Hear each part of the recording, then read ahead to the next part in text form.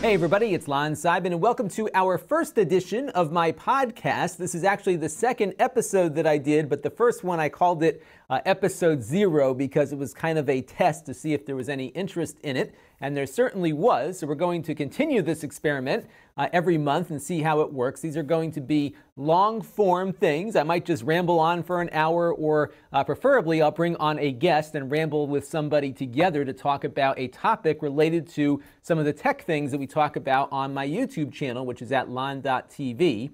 And today we're going to talk a bit about Retroarch and emulation in general, and this is something I've been doing for the last 20 years or so, which is basically booting up software designed for other types of computers on my PC, or more recently my Android box or some handheld devices that I have, and it's a great way to enjoy a lot of the games you might have played as a younger individual. And in my case, I like to play the Atari 2600 and the ColecoVision and some of the Nintendo and Super Nintendo and Genesis stuff, and there's always something to play in my house, and it's been due in part to some of these emulators. Now, I've been emulating probably since 1993 or so. I remember getting a Mac PowerBook from my dad right before I headed off to college, and that little Mac, although it wasn't all that powerful by today's standards, was powerful enough to run its own operating system and also boot up the old Apple IIc games that I used to play when I was younger.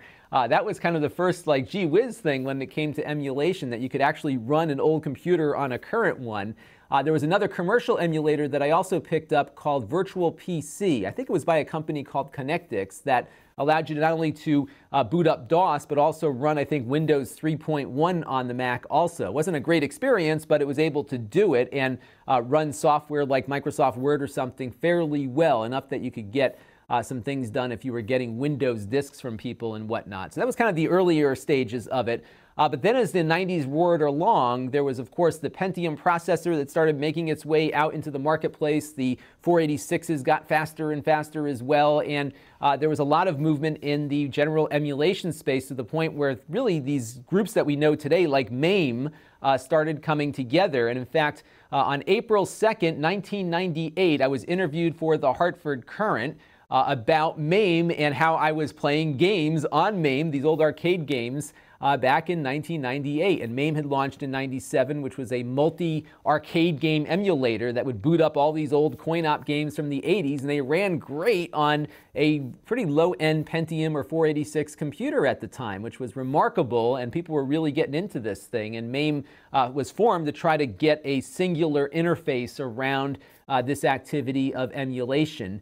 Coincidentally, the article that I appeared in, which you can find at lon.tv/MAME98, was published 20 years ago to today. Today, April 2nd, 2018 is when I'm recording this video, and this article actually appeared exactly 20 years ago in 98. Very coincidental that that happened to be today. I was just looking at that. There was also some great news sites out there, like the EMU News Service, that was following all these rapid developments. It was crazy. You could wake up one day and all of a sudden a system that you were hoping might be emulated would suddenly be emulated, and emulated perfectly.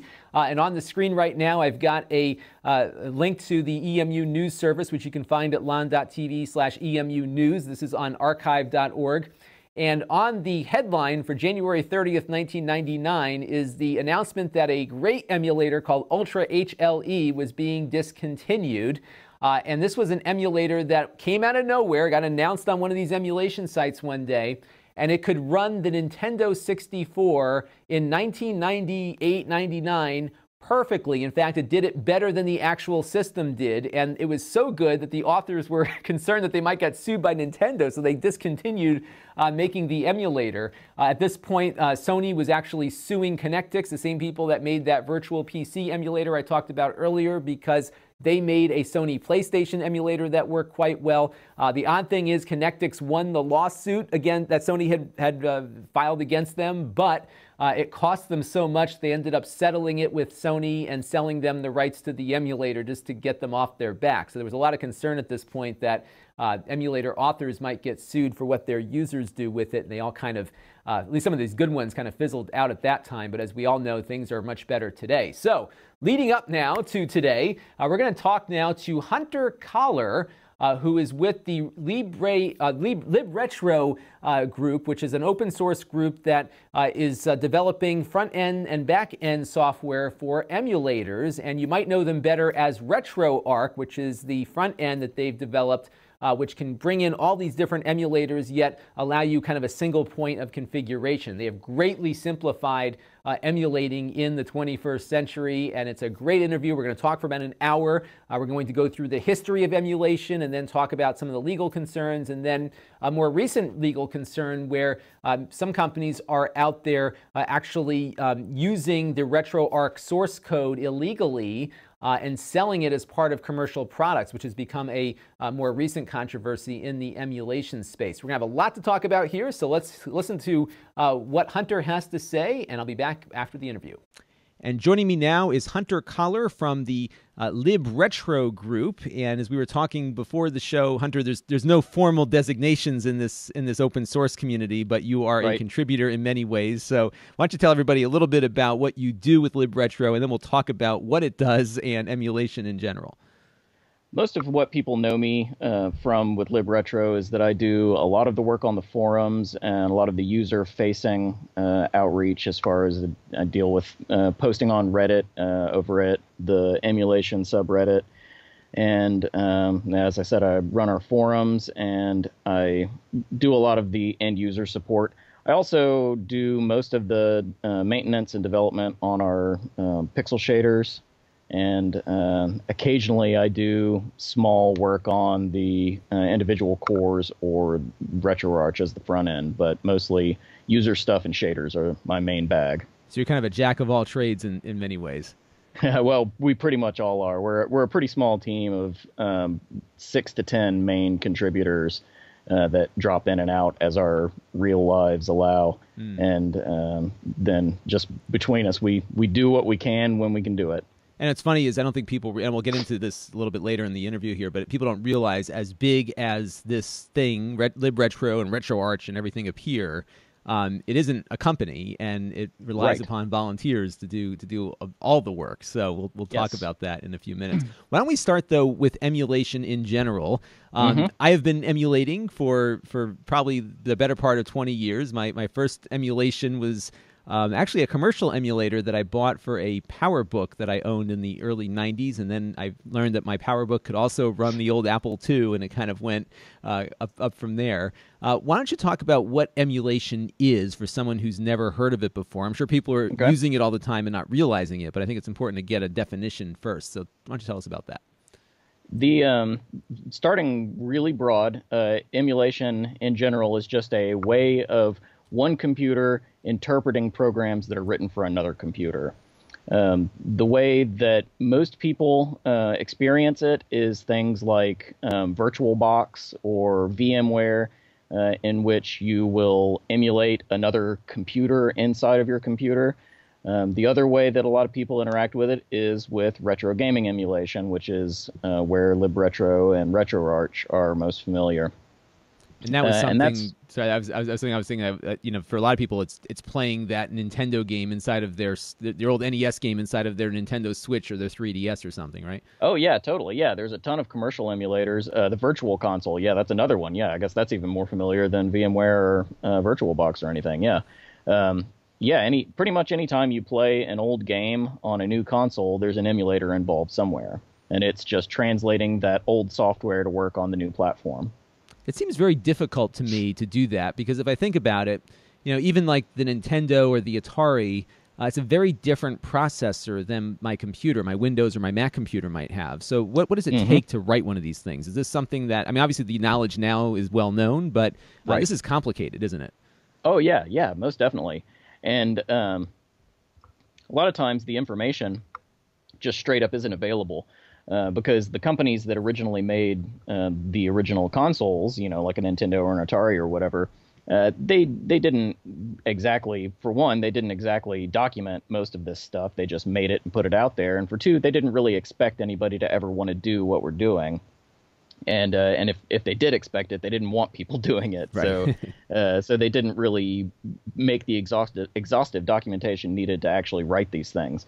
So most of it, people have had to reverse engineer. where they look at the behavior of the console, and they may take spec documents if they're using an off-the-shelf processor, or a modified version of an off-the-shelf processor. They'll take the standard spec sheet, and then they'll have to figure out where the holes are by running software on it and saying, like, okay, well, when I start up Super Mario Brothers, everything looks okay until I jump and then I fall off the world. Then they have to go back and say, what would make that happen, and try and fix the holes. So in some ways, it's kind of maybe how the first PC clones were invented. You can't actually take what Nintendo made, and if you did, you'd probably be in some kind of legal trouble back in the time. So you almost have to reinvent the system to have it simulate, or I guess emulate how the original worked, right?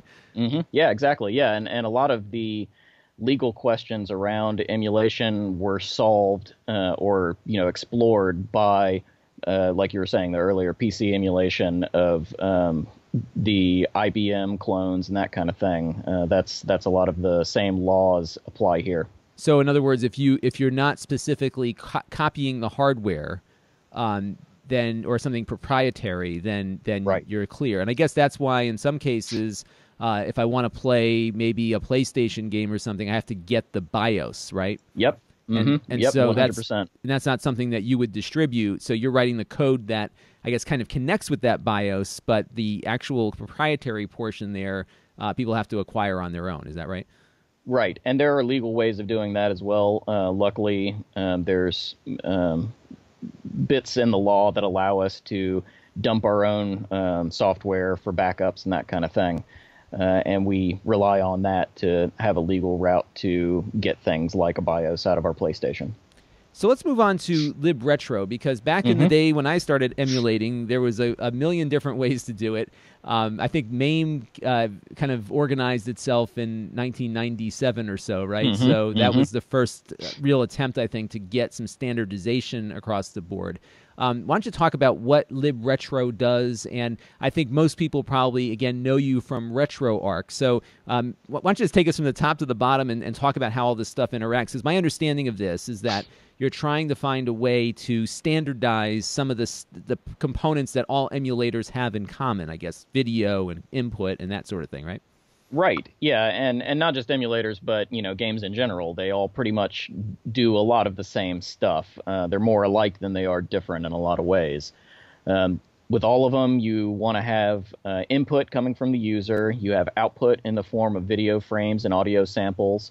And meanwhile, you want to do stuff to those audio samples, the post-processing, like pixel shaders, and we also do audio filters and that kind of stuff.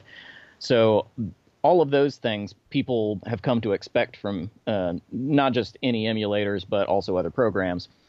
Meanwhile, everybody that's out there writing an emulator has to reinvent the wheel each time. They have to figure out how to do pixel shaders. They have to write their own pixel shaders. They have to write their own audio filters. And even more basic than that, they have to write their own input-output, usually through SDL or Qt, something like that. And when we say input-output, we're talking about the game controller that we have connected, right? Yeah, and the video and the audio. Like they have to like the emulators themselves that do the interpretation of the software, they spit out stuff in a form, and then we have to take that and present it to the user in some way. And so everybody was having to jump over these same hurdles every single time. So the big light bulb moment for Libretro was instead of doing that, why don't we have a way to separate the front end and the back end? And anybody can write a front end and anybody can write a back end, because also, incidentally, as I mentioned before we started recording, the people who write the back ends don't always care about the front end stuff, and the people who write the front end stuff aren't always very good at writing the back end. I think anyone who's ever tried to just download MAME and run it has probably experienced what you just talked about, right? Yeah, right. Which I can't really knock MAME because people give us a hard time about usability too. So of course, that's a tough thing. Trying to write something that is universal and uncomplicated. That's kind of a, an oxymoron there. Especially in the case of MAME, where they're mashing up thousands of different systems that are all being emulated uniquely. So it's it's funny because I just hear from viewers often about, hey, how do I get this thing working? How do I find the right ROM to go with this? And clearly it's complicated because it is complicated, but this is an attempt maybe to kind of centralize that. So Libretro is kind of the overarching thing here, right? This is like an API library. We're standardizing how things are working. Are most emulators working with Libretro now? I wouldn't say most, but a large number, and thankfully that there's a lot of users that use, if not Retroarch, other Libretro front ends. There's more than Retroarch, even though Retroarch is the one that most people know about. There's also GNOME games and Linux. BizHawk can play Libretro cores, and OpenEmu doesn't exactly use Libretro, but it's easy for them to adapt our stuff into theirs. And then Kodi, their retro player, does Libretro as well. So there's a number of other front ends, even though Retroarch is the one that people commonly associate with it. But as long as the front end can speak Libretro and so can the back end, any of them can get together. And then by cores, you're talking about the emulators themselves. So I could of course go and download MAME or SNES 9X or something on my own. But if I download the core that's compatible with Libretro, and I'm using a Libretro compliant front end, you're standardizing all of the input-output, and the emulator core is just doing the processing and the functions that require that emulation. Is that a fair description? The cores are still doing the heavy lifting. We're just taking what they've done and presenting it to the user. So, and in some ways, it might be easier for somebody to go in that route than it would be to download all these emulators separately, I guess. Is that? Yeah, right. And with the reinventing the wheel part of it, you also, if you want to set up 25 different emulators, you have to map 25 controllers. You have to set up 25 saved directories and so on. With Retroarch, you do it once, and that extends to all of your cores. So in that way, it simplifies a lot of things. But the backends, like I said, are really doing the heavy lifting, and that's something that we wanted to make sure of as we did Retroarch. Is we want people to know what backend they're dealing with. We don't take people's emulators and then rename them to Libretro Super Nintendo or something like that. We make sure that the name of the emulator is still easily visible and everybody knows what they're doing, because it's really a partnership. They're doing their part and we're doing ours. And I've noticed that too, that I can have, if I'm trying to emulate the Nintendo 64 or something, I have a choice of different cores that can do the same thing, but maybe do it differently for certain games, right? Right. Yeah, and that's another common complaint is that a lot of people, when they first use it, they're like, "Why are there a dozen Super Nintendo cores? Why don't you just hand me the best one?" There isn't a best one. There's the best one for a given task, but we don't. Retroarch runs on like 20 different platforms or something, including consoles, and so there's no one perfect one. And on top of that, like even if I have a strong laptop, I may want to use Hegon on while I'm plugged in, but then switch to SNES 9X when I'm on battery, just to save some juice. So we want to give people those choices and let them choose for themselves. Right, which is probably the best way to go, because you're able to be supportive of everybody's efforts versus picking and choosing winners and and losers in all of this. Yeah, and that's another thing is we don't want to get into the business of picking winners and losers as far as emulators, because they're such complicated, difficult pieces of software to write, and they're labors of love for the authors, and we would really hate to just tell somebody like, well, we think this one's better, and so we're going to push it on everybody. Like we want everybody to be able to appreciate all of the work.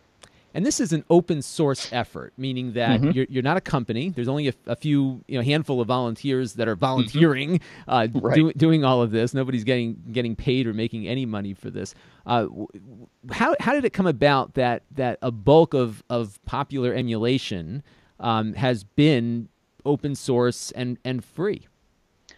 Well, I think for a long time it was just a defense mechanism that as long as it was open source, a company couldn't stamp it out.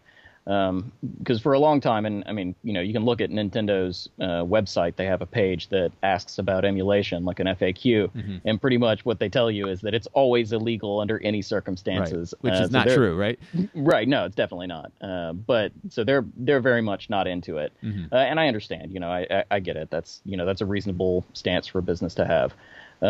But so I think a lot of the early open source volunteerness, people not using their real names, just using screen names, that was, I think, largely a defense mechanism so that a company couldn't just come and stamp them out. SNES 9X and MAME has since changed their license, but for many years was strictly non-commercial. It said right in the license that you could never exchange money for it. It was always it couldn't be used for businesses. Particularly, they didn't want a company to take MAME and then start selling bootlegs or anything like that. So yeah, a lot of it was so that things couldn't be involved in businesses, so that companies wouldn't come and try and sue people or stamp it out. And to a large degree, that has stuck. I guess maybe there's some changes now that there is some real commercial interest in this kind of stuff. And I think back to an emulator. There was two of them in particular. One was by a company called Connectix back in the 90s when the PlayStation 1 was still the console that was the current generation. Yeah. They were able to really do perfect emulation of the PS1 on the Mac. In fact, I think Steve Jobs was out promoting this software. And Sony was not happy about that. Then they also sued Bleem. Remember Bleem? Yeah. They sued them out of existence, who had I guess if you ran the games on the Dreamcast, they looked better than the PlayStation version did. And Bleem's a funny thing. That's another really seminal case for us as far as legality of emulation. And a lot of people over apply the ruling to think that, like, because Bleem actually won the case, Sony lost by pretty much every measure. And so that's, people often cite it as like, hey, emulation is 100% legal, which unfortunately is not actually the case. There are a lot of times where it may not be legal, but as long as you dot your I's and cross your T's, then it will be. But yeah, the sad thing is that Bleem did win, but they just didn't have the money to keep going after Sony sued them over, for this long period of time. They just bankrupt. It was a Pyrrhic victory because they had won the battle and lost the war because Sony just threw all the money at them. They just couldn't. They couldn't possibly keep defending themselves with lawsuit after lawsuit. So it was a classic David and Goliath thing. Yeah. So largely what's happened here is that everything has been free and open source, and if somebody not for non-commercial purposes, if I wanted to, let's say, create my own free thing to emulate stuff, I could use your code and freely do that. Now, if I make any changes to the code, I'm supposed to make that available to the world. Is that how it's supposed to work? Correct. Yeah, that's the most common license that people use for open source stuff is the GPL, the GNU Public License, and that's one of its stipulations is that you can make changes to it, and as long as you don't distribute any binaries, then no harm, no foul. So as long as you're just playing around on your own computer, no problem. But the minute you start handing out builds to people, any changes you've made, you have to give them if they request it. So that's how we keep everybody giving.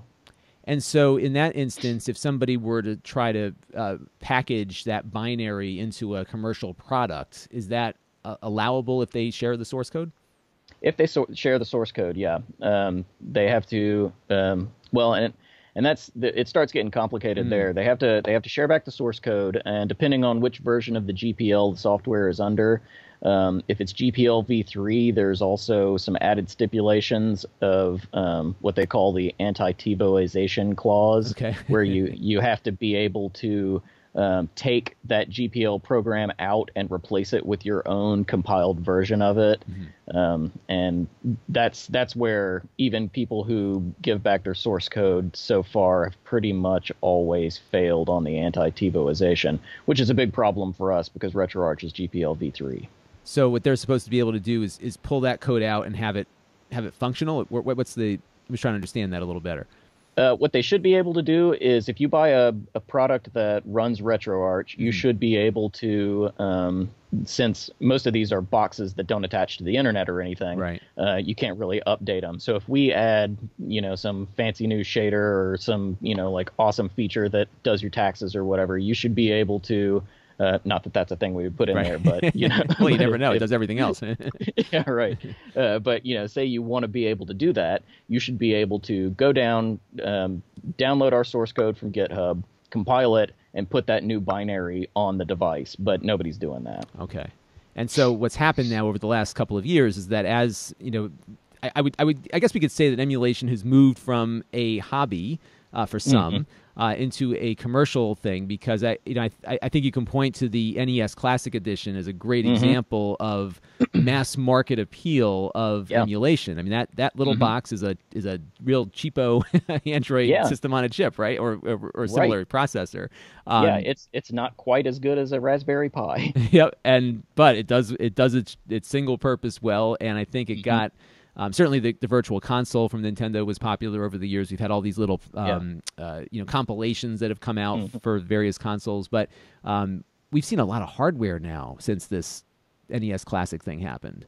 And really, you can go even farther back than the NES Classic for when emulators got to be big business. It all started with the Google Play Store. That was when people realized that was when the gold rush happened. But since then, the NES Classic really made it a lot more legitimate. A lot of the ones on the Play Store still had this like weird air of piracy around them, and a lot of them would get taken down. And even worse, a lot of them were not commercialized by the original authors. A lot of them didn't follow the licenses from the original programs. They would take open source programs and close them up and just wrap a Java interface around them and sell them for a couple of bucks. And a bunch of people made a bunch of money off of that. Was Google helpful in helping you defend your rights? No, terrible. Really? They're terrible in both ways. Pretty much anybody can get your program taken down for almost no reason, and excuse me, and then Google won't even tell you who did it or why. Oh, so one of these guys could take down your free version of what they stole? Yeah, totally. It's really really shocking how bad it is. Yeah, so somebody could steal your code, sell it. I don't want to say steal it, but they take this open source code, they compile it into their own app. They sell it for $5, and then that person come back and get yours pulled down when you're offering it for free. Yep, 100%. Yeah, wow. And there's very little recourse for that. They have like an appeal system, but as with anything at Google, it is pretty much impossible to talk to a human being about anything. Right, and I think there's some difficulties too when you're a collective of volunteers with no commercial product behind you. There's little money to defend this stuff. And then we've had some other issues too, and I'm referring now to Daniel D. Matei's blog posts over the last couple of weeks, and something I talked about back in February when he posted this, that RetroArch, in the opinion of Libretro, has been essentially stolen to some degree for a number of commercial products, and it's really caused some issues within the community because everyone's working so hard, and all of a sudden these people can come along and just take your code and sell it in a box. It's really unfortunate. What's happened with that? Well, pretty much just that. And and a lot of people say, like the common refrain I see from people on Reddit are, how can you steal something that's freely available?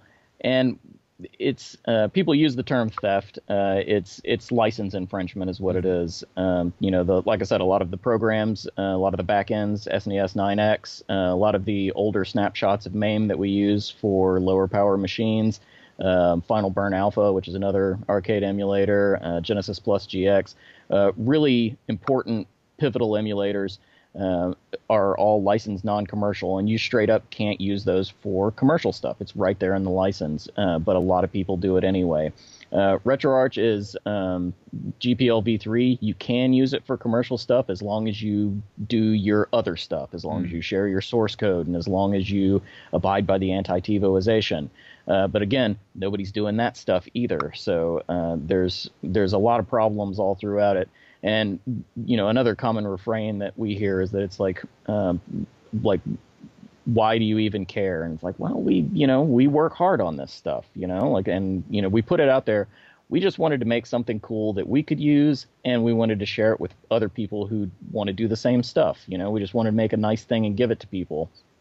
And the analogy that I've used a lot is, if somebody, if you give somebody something free, you don't want them to come around and then sell it to the next person. Right, like right. it's like regifting but worse. Right.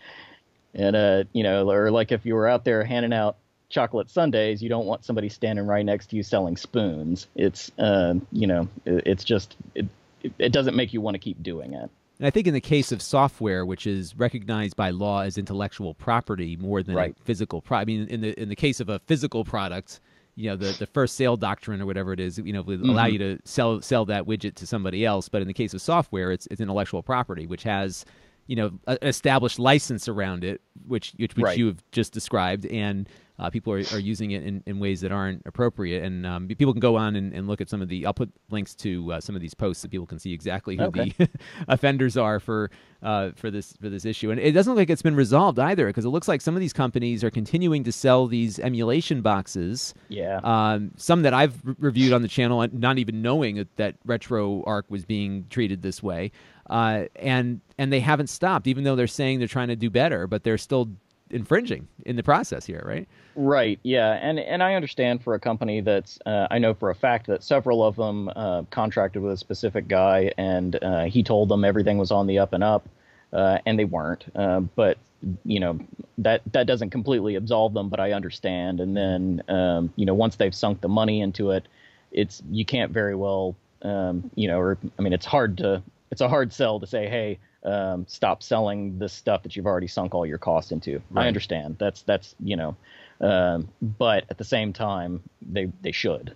Right. And what stops you from suing everybody is what? Mostly the fact that we just have no money. We're broke. Right. We're all hobbyists. Yeah, and there's no physical entity here, right? There's not a company or is there an organizational registration somewhere that has you defined as an entity, or is it just an open source? Yeah, just very recently we've been working toward actually setting up a limited liability company that we can use for some stuff like that. Because as it is right now, we don't want to get into a protracted legal battle where something could happen and it comes back on us and they take my house that my family lives in. Right. I don't want that to happen. No.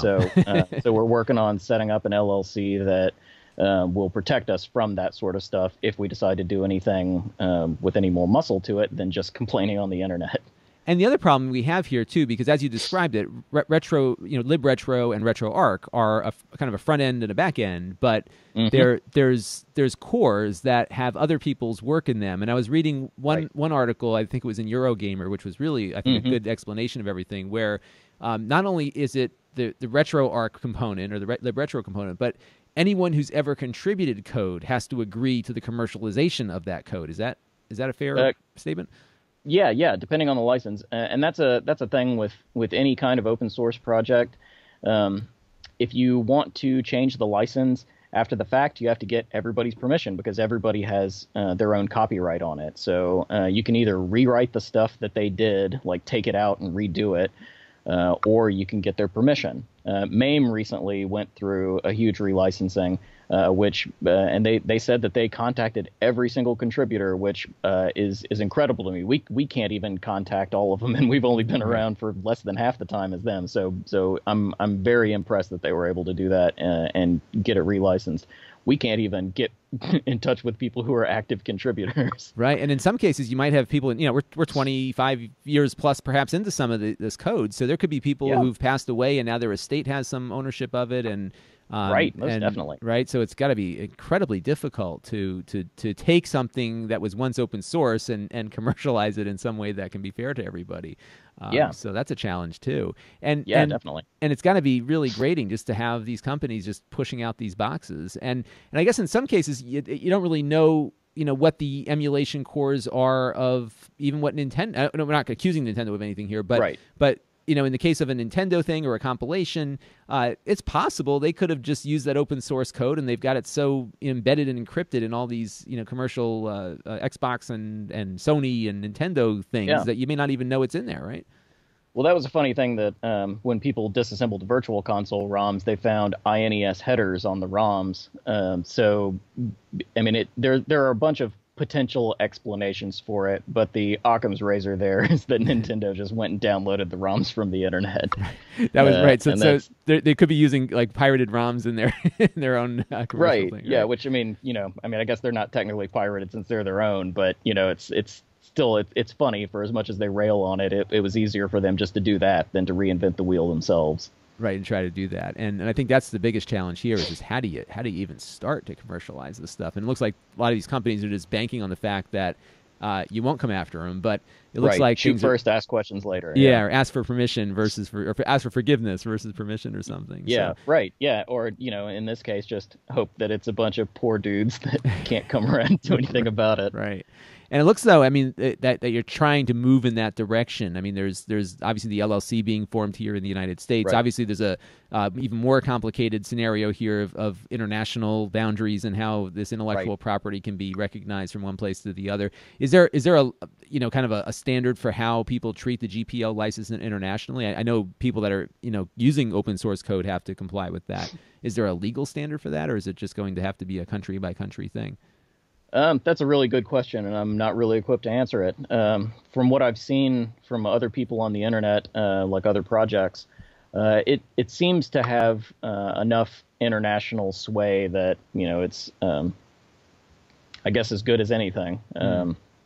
So luckily for products to sell in a country, they have to abide by those jurisdictions, and so if they're selling some weird pirate box somewhere that doesn't really respect any copyright at all, well, we'll probably just have to write those off. Yeah, if they're going to be selling them in the U.S. and Europe, we can probably do something about it. So I know Cody's been dealing with that in that there's hundreds of thousands of these boxes being sold, and they're getting support requests from people asking why their pirated movies aren't playing, and it's challenging. So I'm sure that might be something that you have in your future too. Yeah, that's a super scary thing that we're aware of being a possibility, and the Kodi guys have done a really admirable job dealing with it. That's like they complain about it, but I know they're still banging out awesome versions, and they're keeping their spirits up, and that's really impressive. And so kudos to them. I know that's a big risk with Libretro, is that it will just get associated with crummy pirate boxes and drag our name through the mud, like has happened to Kodi. I mean, what was it? Like Congress did something about Kodi recently, and it was Google. That's what it was. I'm sorry, not Congress at all. Jeez. But Google started not allowing Kodi and autocomplete stuff, which is a small step, but it's still, that's not their fault. That's not their fault that this is going on. They've done really well and managed to keep everything on the up and up. It's not their fault that these people are doing this stuff. But they're being punished for it. I'm just looking at that on The Verge here, right? So they removed Kodi from autocomplete searches. So if you type in KO, you're not going to get the DI on the end of the thing if you're not aware of the full name, I guess, for example. So it's kind of it's almost collateral damage for all this piracy going on. And it almost feels like it sounds like, maybe you guys have been in touch with the Kodi people, or there's some mutual admiration there. It almost feels like this might be a good opportunity to maybe create some kind of overarching organization, kind of like the legal group that helps out a lot of free speech on the internet. What is that? Right. It escapes me now that I'm recording, but you know what I'm talking about. Like the Internet Freedom Foundation. That having some organization that might help some of these open source projects as they mature, because it's commercial grade now. I mean, in the sense that it's solid, it works, it's easy to use, it's on every platform that you can think of. It's being used by millions of people around the world. Is there any talk of that? Well, there's already existing organizations that are supposed to be doing a lot of that stuff. Whenever we've had problems, that's another thing, is everybody always says, like, talk to the Free Software Conservancy or the FSF or the EFF. We've talked to the FSF and the EFF, And in both cases, they, the FSF even says right on their site that they're like, we'll help anybody, even if it's not our own project. But when we talked to them, they were just like, sorry guys, best of luck to you. Maybe try talking to the EFF. Right, When we talked to the EFF, they said the exact same thing, pointing us to the FSF. So it's kind of a shell game there. I guess to some degree, because your speech is not being impeded, and no one's issuing subpoenas against you. It's more of a commercial dispute, I guess maybe in their eyes, perhaps, than anything, right? Right. Well, and a lot of the FSF is supposed to defend GPL software. Like that's defending the GPL is supposed to be their deal. So, I'm not really sure why they didn't want to do anything for us. Yeah. Maybe it's because it's emulator gray market type stuff. Yeah, I don't know. But for whatever reason, they just told us can't really do anything for you. It seems like there's some hope though, because it looks like one of these companies has taken their product off the market while they research this. Is that? I think that's still going on, right? Yeah, and that's largely been the tenacious bulldoggery of Daniel, the lead developer. He's really just been tireless on it. The rest of us, it bums us out, and we just kind of shrug our shoulders and move on. But he really is stayed with it way longer than any of us have been able to stomach it, and that's really through his tireless work that's happened. And I'm guessing it's got to, maybe not for you, but I'm sure maybe others have decided maybe it's not worth my time to invest any more of my free time into this if it's going to be taken and used in a commercial box like that. Yeah, most definitely. Yeah, and there's been a huge upsurge in closed source commercial emulators lately. Not just particularly on Google Play Store, but since then as well. But of people saying like, why would I want to write something that's open source just to have some jerk come take it and sell it? And that's, it really, bums me out that that's happening, because open source is a big deal for me. It's a thing I really care about, and to see it just getting, kneecapped by unscrupulous people just trying to make a business, it's a real shame. Yeah, no, it's unfortunate, and I think it's one of those things that I've been very mindful of since learning of this, about, when I'm looking to review things, to maybe do some research up front on those. And let's talk about kind of the status of emulation in general in some of these boxes, because I'm looking at some of these clone consoles I'm seeing. Like there was one I reviewed recently that was a Super Nintendo and a Nintendo box in one. It wasn't emulating; it actually had its own chip.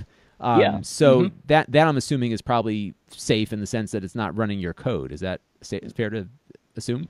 Yeah, totally. And a lot of those hardware clones are really great. They may have some problems here and there. Some games may not work or whatever. They may not fit Super FX chips or whatever. But aside from those couple of warts, those things are great. I really like them.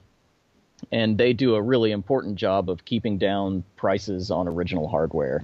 If you do any kind of hardware collecting, already those things are expensive, but you think of how much more expensive they would be if they were the only thing. If you couldn't go buy a $60 retro trio or whatever, then they would be so much worse. And I guess it's hard to know which boxes do this versus not, right? I mean, I know knowing what's emulated versus what's hardware, but it's really hard for a consumer to know, I guess. The easy tell used to be if it outputs HDMI, then it's an emulation box. That's not the case anymore, because a lot of the hardware clones have started putting composite to HDMI upscalers, like the same ones that you would buy from Amazon for $20 or whatever. They're putting those on the same board as the emulator, or not emulator, the clone. So it's taking that and then cloning it in HDMI. So you can't even judge by that anymore. Now there's no real easy way to tell. It's not easy, unfortunately. Yeah. And it's a game of whack-a-mole for you guys. Right. One other easy tell is save states. The hardware clones aren't going to have save states. Right, which is something that those emulation clones might likely have. And I've even seen people in my local Facebook for sale group, just buying up Android boxes and putting a bunch of emulators and ROMs on them and selling those. So it's the Cody thing all over. It's the same thing for RetroPie. People selling fully loaded RetroPie installations, and it's no more legal for them than it is for the Kodi resellers. Unbelievable. Well, I don't even know where to start on or to finish on this topic, but it just seems like it's just so difficult to get to even just get that enforcement around. And I guess the best thing you can do is to call out the most popular people in the field. And I think a lot of, some of these companies have a good vibe from them. They feel like they're good. They make good products, and it's kind of surprising, disappointing when I learned about the companies that are doing this to hear that. So perhaps some of that public shaming might be useful for the larger players in the game. Right. Yeah. And one thing I want to say that that's an unfortunate thing that we just have to deal with, and we don't hold that against anybody for anybody who reviews these things. I think it's just people not knowing, and even if they do know, I understand it's a complicated topic and it's a boring topic. Right. Like if you don't have a dog in the race, I can understand that it's not something a lot of people care about. They just want to be able to play their games, and I understand that, and it's it's no hard feelings toward any of the end users or anything like that. No, of course not. So, and it's not a thing that we like to harp on. Like, we don't want to just be these negative Nellies always complaining about licenses and stuff. Like we're really just trying to put a cool thing out there for people to enjoy. It's a shame that this has gotten involved in it at all. I'll tell you what, I have a feeling that when all is said and done, this could be a decade or two from now, but I feel like this might be the thing that finally gets some kind of standard set legally for how open source software is used in a commercial purpose, because clearly we've seen it with Linux installations all the time, but this is an area where this is a very lucrative code base that is in some cases being abused, that I think at some point it's going to have to come back to roost. Now I want to talk a little bit now about the new kids on the block. So one emulator, we've got emulators now that are getting closer to some of the more modern consoles that are out there. There's one called Citra, which is the 3DS emulator, which I think is a core now inside of Retroarch. And I'm seeing really another one called CEMU. I mean, they look amazing, like the Wii U emulator called CEMU. And one thing I've noticed with these emulators is that they've set up Patreons to bring in revenue. This is kind of a new thing, right? Right. And that's we also have a Patreon. That was our first foray into not being 100% strictly no money involved. And that's a different way of looking at it. And as long as it's funny that you bring up Citra and CEMU. CEMU's caught a lot of flack from the community because they are closed source, and they were for a while their Patreon was bringing in a crazy amount of money. It was like $30,000 a month or something. It's gone down a bit. It's 12,000 now, but that's still quite a bit. It's still a ton of money. And a lot of the old timers in the community were really worried that was going to bring some heat, because it's a currently it was competing with Nintendo's official current console, for putting out games and having them emulated on day one and that kind of thing. And then when you bring in that huge amount of money, it was a pretty scary time. We were very worried. I'm glad that the smoke is cleared. The Wii U is not Nintendo's main thing anymore, and their money aspect. I'm not saying I'm glad they're not making as much money, but I'm glad that it's become less of a thing. But I've only used CEMU a little bit myself because I'm big into open source stuff. So not knocking anybody who makes a closed source EMU, but I'm not going to use it. But all the same, CEMU is very impressive, a really cool program. And like some of the other ones from the 90s, the stuff is rendering better than it does on the actual console, right? So you can play 4K 60 frames per second with it, right. And I'm guessing maybe the reason CEMU went in this direction is because of maybe some of the challenges you're dealing. I mean, it's hard to say, we don't have them on the show to ask, but I mean, I'm guessing that closed source was a choice to maybe prevent that code from leaking out that way. Very possible. There is an open source Wii U emulator that is doing much better than people give it credit for. It's not, booting a ton of games and like doing day one compatibility like CEMU was. So it's not really like, drawing the eyeballs, but it's really doing really well. And that's decaf. Okay. And so anybody should check that out if they want a Wii U emulator that they can help contribute to. They are in desperate need of more muscle, so anybody who's into writing emulators, if you want to pitch into decaf, it's there. The guys working on it are really good guys. which I hear the same thing from the CMU guys. I hear they're good fellas. But it seems like everyone has a good spirit about this. It's not a cutthroat industry here. People are probably appreciative and respectful and perhaps in awe sometimes of each other's abilities. Yeah. Oh man, I tell you what. Probably the most lucrative commercial emulator for a console emulator that's ever been written is Drastic on Android, the DS emulator, written by a guy named Exophase. Okay. And some of these people don't even have their real names, right? Like, you only know them by Exophase, right? Oh, yeah, yeah. And honestly, I mean, Daniel, our lead developer, I didn't even know his name until, like, last year. I just never bothered to look. In fact, I never heard his voice until, like, 6 months ago. It's like the old hacker ethos. You go by your handle. That's it. Yeah, totally. Yeah. But, yeah, so Exophase, a really cool guy who has done really awesome open source work in the past, but he knew he was going to make a ton of money off of writing Drastic closed source, and he did, and he continues to make a ton of money on it. I hope that one day he'll open source it, but I know from seeing some of his other work that it's a lot of the tricks that he uses to get so much speed make it not super useful for other stuff. So it's not a huge loss that it's closed, but so it would be it's very specific for that use. Yeah, right. And really the code is pretty much like single purpose. Some of the other stuff he worked on, PCSX Rearmed, which is the PlayStation emulator core that we use on ARM devices like cell phones and stuff. He wrote the renderer for it, and it is amazing. It's like, I mean, my crummy Epic 4G that I've had for like 5 years or 6 years even. It runs PlayStation games full speed on it, and it's because of what he did. He wrote a Game Boy Advance emulator on PSP, GPSP is what it's called, and it runs Game Boy Advance games full speed on a PSP. It's really amazing stuff. That's amazing. And, you know, I guess there's probably some frontiers here that we haven't yet crossed in the emulation world. I'm thinking about, like, why can't we get an emulator of the original Xbox, or is there one? Oh yeah. That's a common question. It comes up about once a month on the emulation subreddit. Somebody's like, how come we have a Wii U emulator that works great, but we don't have a working Xbox emulator? There's a lot of stuff having to do with that. It's an interesting thing. Some of it has to do with the number of exclusives and how many people are really passionate about that console, because emulators are really a real like passion thing. They take so much hard work, so many thousands of hours of time.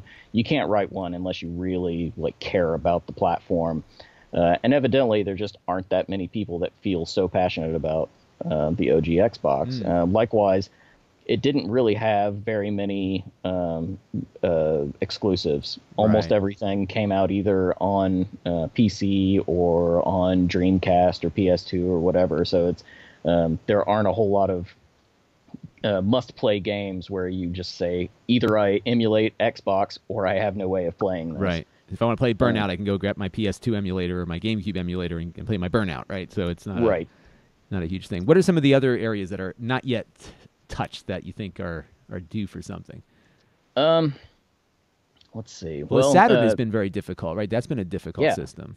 That has, and that's it's only been very recently that a lot of stuff has changed with it. Mednafen, I guess that's how you pronounce it. They just put out a Saturn core, I guess about a year ago, and it just like popped out fully formed, like ready to go, which is really amazing. I love when that happens. Yeah, it's wild. And the author of that is she's a wizard, and anything she puts out is going to be good, but she put that out just like blew us all away day one. And there are some people that are working on Xbox emulation that are making good progress. So we should be hearing more from it soon, hopefully. And the Xbox 360 is another one that's challenging, I think, right? Yeah, the guys that are working on the 360 emulator are making good headway too. They've kind of been eclipsed lately by RPCS3, the PlayStation 3 emulator, which has just been going gangbusters lately. Yeah. But the it's slipping my mind, the 360 emulator. But those guys have gotten a lot of games booting. It's coming a long way. And it's funny because the closer to the modern era you get, the harder these systems are to emulate, just given how specific the hardware was and how much it takes to emulate all the things that it does. Yeah, well, and there is an interesting thing about doing the modern systems. They, like with older systems like Super Nintendo or regular Nintendo or Genesis, they have to emulate every single component. But as the consoles have gotten more like PCs, they've gotten to where they don't have to do that necessarily. They may have to do it for components, but a lot of it, they mimic API calls. And so in that way, it's kind of like if you know the difference between virtualization and emulation in PC virtualization, instead of emulating the actual bits of the computer, you're translating the system calls. And that's, you can do that a lot faster. That's how they've gotten, PS3 emulator that can run full speed. There's no way we could do that emulating the cell processors, 8 SPUs and all the funky stuff that was in a PS3. But instead, we're able to translate those system calls to OpenGL calls, for instance, and that helps us do the upscaling and run a lot faster and do a lot of stuff with a modern machine. So in other words, it's like, all right, I know the PlayStation wants to do this, so what in my operating system does the same thing? Yeah, and basically grab that hook and attach it to an existing thing in the current OS. And is it getting easier now to go between platforms because we've got Vulkan out there now? OpenGL's been out for a long time. I'm a big fan of the NVIDIA Shield because it's a very powerful TV box that can run almost anything. Is it getting easier now to port between different platforms like this? A lot of systems, like even stuff like Raspberry Pis are, they're more powerful than my desktop machine from a few years ago. Like they're really, it's getting to where, for basic emulation, like the consoles that I grew up with and I really care about. I'm a Super Nintendo Genesis kid. Okay, so how old are you, if you don't mind me asking? 35. Okay, so I'm 41, so we're in the same, right. Yeah. Like the game stopped after like the Nintendo 64, right? There was no... Yeah, right. Yeah, totally. Yeah. I don't emulate a lot of newer stuff. For me, it was, the 16-bit to, 32, 64 is pretty much like, that's it for me. Right. But so your life is fulfilled here. You're good. Yeah, I've been playing the same games for, I never really stopped playing Super Mario World. I still play it. But... There is not a quarter of the year that goes by where I don't play Empire Strikes Back on the Atari 2600. That's that Walker game. It has no point to it. I just can't stop playing it. Yeah, but it's a classic, Yeah, it's good stuff doesn't die. Right. But yeah, so it's so just the fact that just even garbage computers have gotten so powerful, it's made a lot of that stuff easier.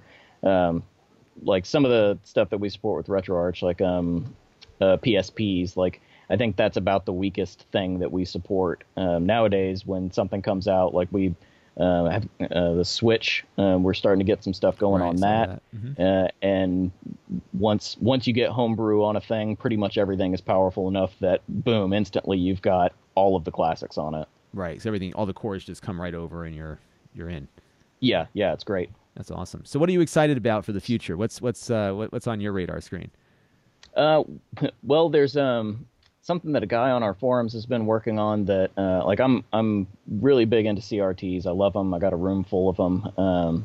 And there's a guy on our forum who is working on getting resolution switching happening, just like really similar to what Groovy MAME does, where you can feed native resolution into a CRT and it looks just like the original console. We're working on getting that into mainline Retroarch, so all you have to do is plug it up to a CRT and get the exact same signal out of it, which I'm real happy about. Looking forward to that. We've got some good stuff going on with some latency things. And I saw that. It looks like it looks like you're going to take the button input and almost speed up the reaction on screens. You don't have to wait for that graphic to be drawn. You're going to execute that command before the sprite gets on the screen. Is that a fair description of it? Yeah, as far as the emulator is concerned, we're going to make it happen before you actually even push the button. Oh, that's crazy. Yeah. So you don't anticipate what I might want to be doing. Yeah, okay. Yeah. So it's the way it'll work is we've for a long time had rewind, where we take a state and then we move backwards through those states. And our net play works on something similar, where if you get two people playing in disparate locations, and if their inputs diverge, you roll back to the last point where they were the same, and then you apply their inputs after that. Similar thing is going on here. The way it works is the game runs a little bit ahead, so to you it just looks like it's playing, but then if you push a button, it rolls back however many frames you have it set for, and then applies your button earlier. That is crazy. So it's actually interpreting my input here, so it's not making me better at the game. Right, yeah. So it's rewinding the memory, essentially, or the sequence. Yeah, all it's doing is taking away delay. And pretty much every game has some amount of latency built into it. Right. Street Fighter IV has 4 frames of latency. That was a big deal for Street Fighter V, that it started out with 8. Super Mario World has 2. And even games like Super Mario World that people think of as having great control and happening instantaneously have these additional frames of latency in there within their processing. So as long as you... And that was on the original hardware too, or just an emulation that you're seeing it? Wow, interesting. Yeah, back in the original hardware, yeah. And so, we consider those internal frames of latency. So as long as you set that run ahead to no greater than the internal frames of latency, you'll see no weird stuff. Wow. So with Super Mario World, if you set it to 2 frames, all it'll do is just make it seem super snappy. Wow.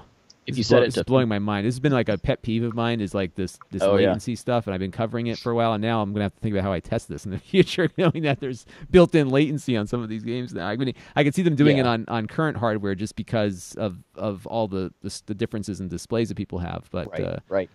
Wow. Yeah, it's they're even in older games. In fact, I think basically the only one that I know of that doesn't have it, I think Atari, because of the way they didn't do processing in between frames. They were always doing what they called racing the beam. Right.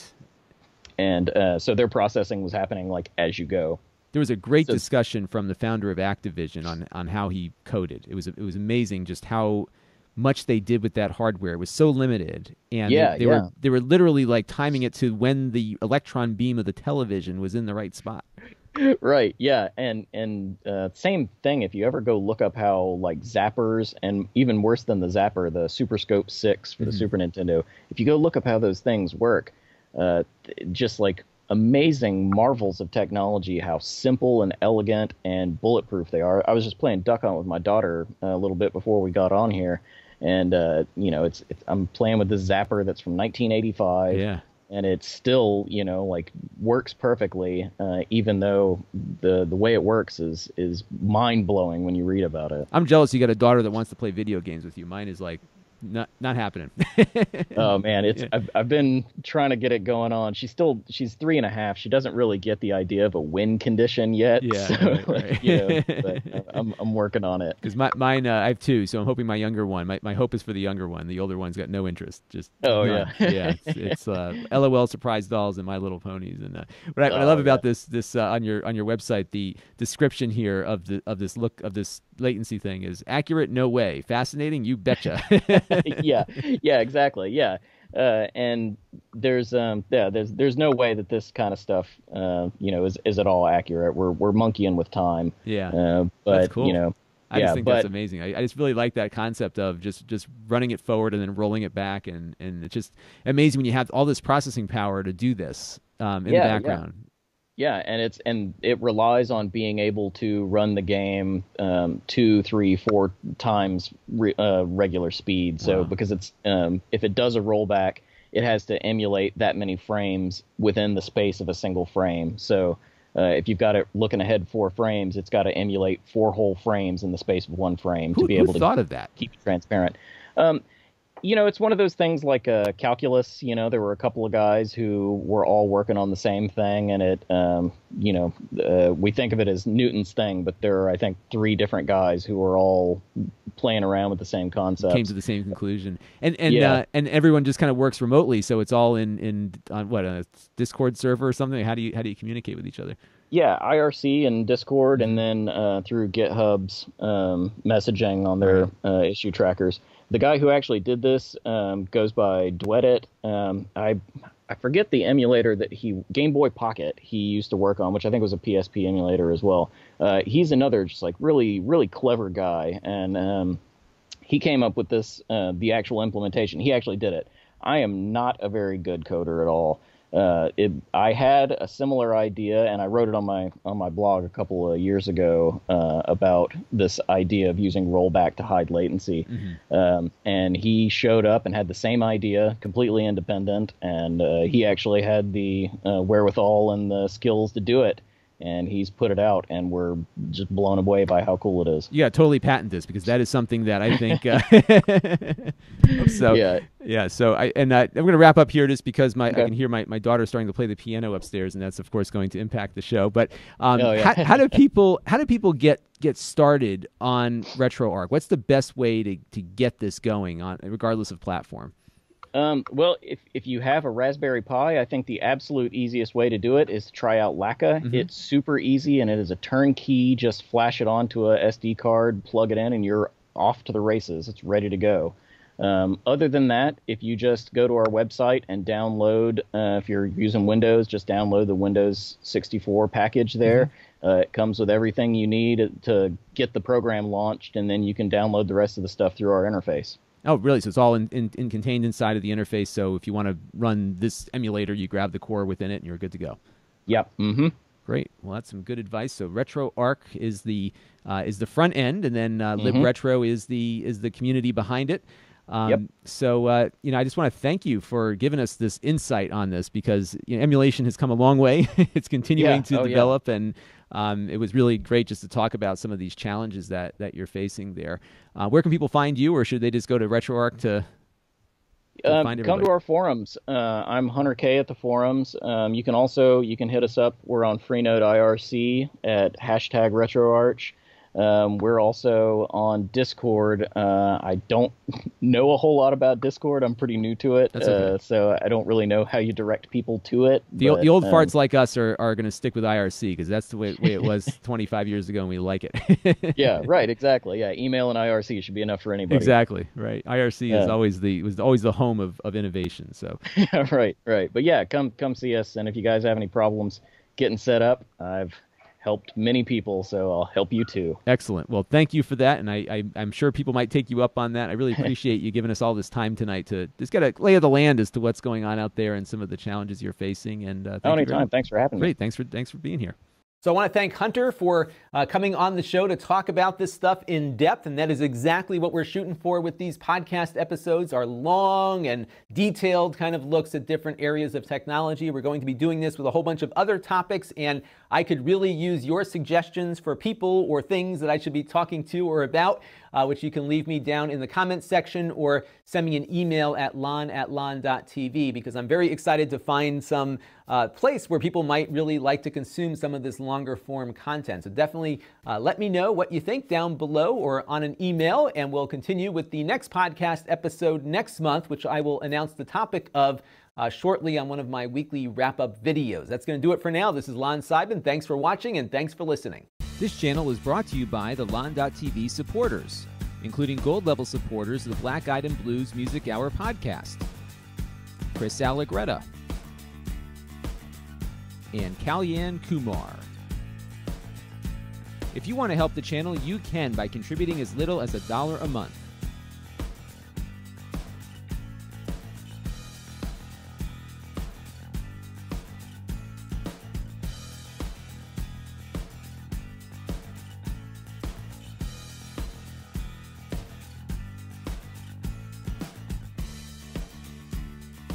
Head over to Lon.TV/support to learn more.